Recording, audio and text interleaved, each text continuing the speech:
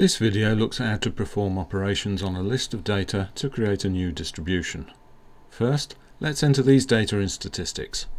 We can now easily create new list values from the existing lists. To create a list of values for the new linear function, scroll to the header List 3, enter the multiplier, then press List and the list of x values, and add 3. Then execute and the new list is populated. We can now calculate the summary statistics for the new distribution and then the new mean and variance. Use this method to perform other operations on a list, such as squaring.